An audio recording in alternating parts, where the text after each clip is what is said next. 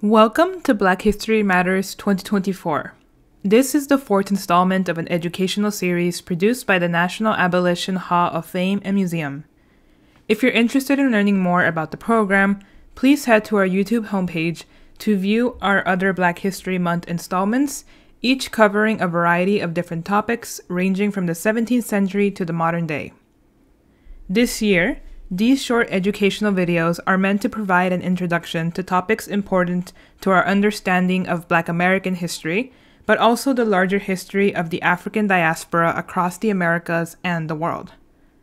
I'm pleased to welcome you to today's episode, Transatlantic Slave Trade, Tracing the Trade Across the Atlantic. The image you see on the screen is one of the more well-known images of the Middle Passage.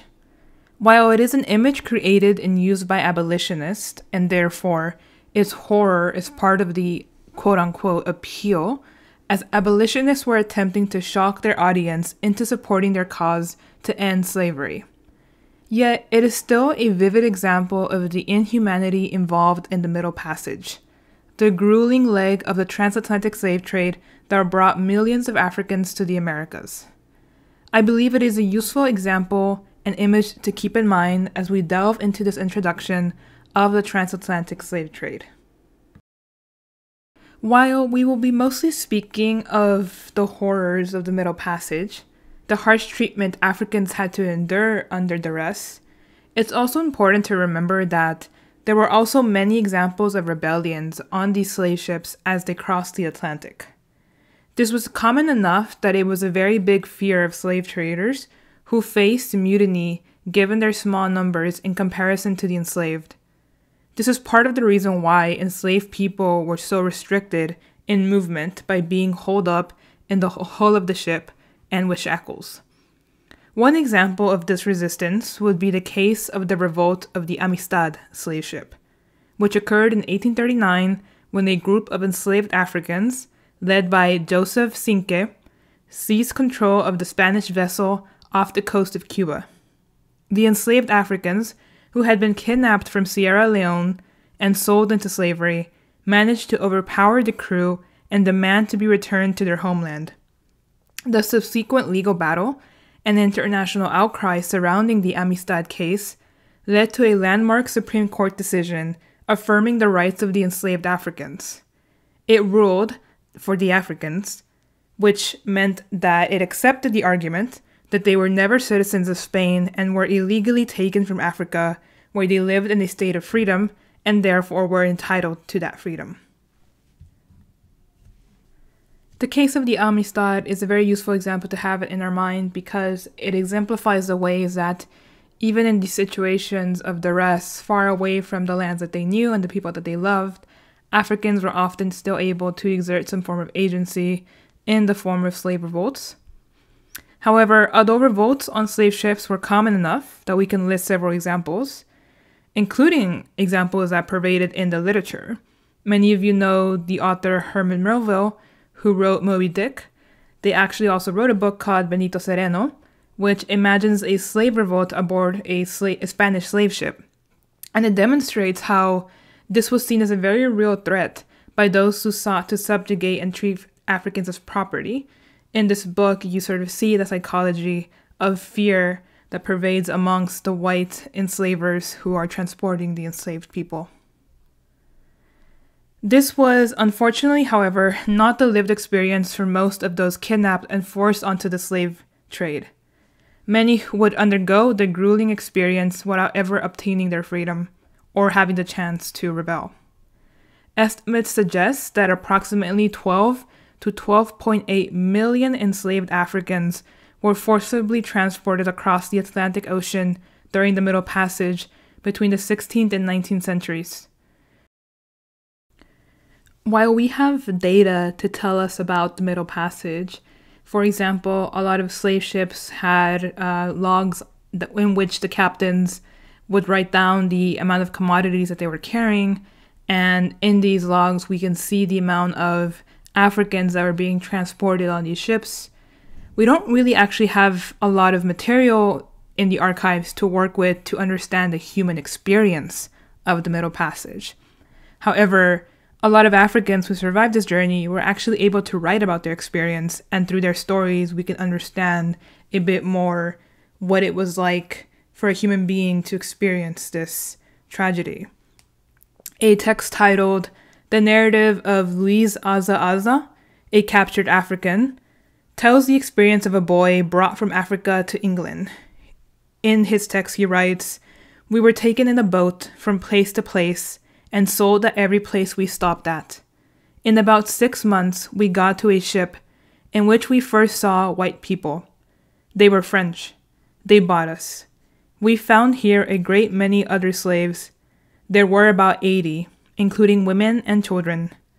The Frenchmen sent away all but 5 of us into another very large ship. We 5 stayed on board till we got to England, which was about 5 or 6 months. The slaves we saw on board the ship were chained together by the legs below deck, so close they could not move. They were flogged very cruelly. I saw one of them flogged till he died. We could not tell what for. They gave them enough to eat. The place they were confined in below deck was so hot and nasty I could not bear to be in it. A great many of the slaves were ill, but they were not attended to. They used to flog me very bad on board the ship. The captain cut my head very bad one time." The story Louise tells us is often very hard to stomach and to imagine, but unfortunately it is a very common image that we get in these narratives. Among the more well-known examples of the Middle Passage is that of Olaudah Equiano. Olaudah Equiano, who was also known as Gustavus Vasa, was a prominent abolitionist and author born in present-day Nigeria in the late 18th century. His autobiography, The Interesting Narrative of the Life of Olaudah Equiano, or Gustavus Vasa, the African, written by himself, played a significant role in exposing the horrors of the transatlantic slave trade and advocating for its abolition. He was taken from his home in Africa as a child. He recounts his experience aboard a slave ship in his autobiography, where he writes, "The shrieks of the women and the groans of the dying rendered the whole scene of horror almost inconceivable." Equiano's testimony underscores the anguish and despair that permeated the slave ship, where enslaved individuals endured unimaginable horrors and loss. It's horrific to imagine the sounds, smells, and sights that assaulted the eyes of those forced to pass months on board such crowded ships. The last example I'll provide here is that of Venture Smith. He wrote a narrative titled, A Narrative of the Life and the Adventures of Venture, a native of Africa, but resident above 60 years in the United States of America, related by himself. This is an autobiography which was published originally in 1798. The book tells his life from his capture as a child in West Africa, to his enslavement in the American colonies, to his eventual purchase of his own freedom and the freedom of his family. He provides us with a specific image of the cramped quarters and lack of sanitation and the rampant disease that he saw aboard the slave ship. He writes, "They frequently died in the passage and their bodies thrown overboard into the sea." This brings into mind the many, many people who were lost at sea, whether it was by demonstrating a form of agency and perhaps committing suicide by jumping overboard the ship instead of awaiting the enslavement and the brutality they would encounter in the Americas, or whether it was that their bodies were disposed into the ocean after a very gruesome death on board. As I like to ask, why is it important for us to remember the life stories of these individuals and even to understand how the memory of the Middle Passage lived on through literature such as Herman Melville's Benito Sereno, which, though be it fiction, is based off of a lot of these narratives that were being published at the time? Well, I think it's important because even though we will never be able to fully uncover the stories or to fully comprehend the experience of the slave trade for those who experienced it, we can at least begin by acknowledging those gaps and silences. While the scale of the system is beyond our capacity to understand, we can at least begin by building on the snippets that we get of the Middle Passage from individuals who lived through the experience, such as Alara Cuyano, Venture Smith, and Louis Aza Aza. In this way, we do some form of justice for those who we will never hear from, but who nevertheless made that perilous journey against their will and crossed a vast and terrifying ocean into an unknown world. Thank you so much for joining us today for this presentation on Transatlantic Slave Trade, tracing the trade across the Atlantic. On your screen, you will see a link to a Google form.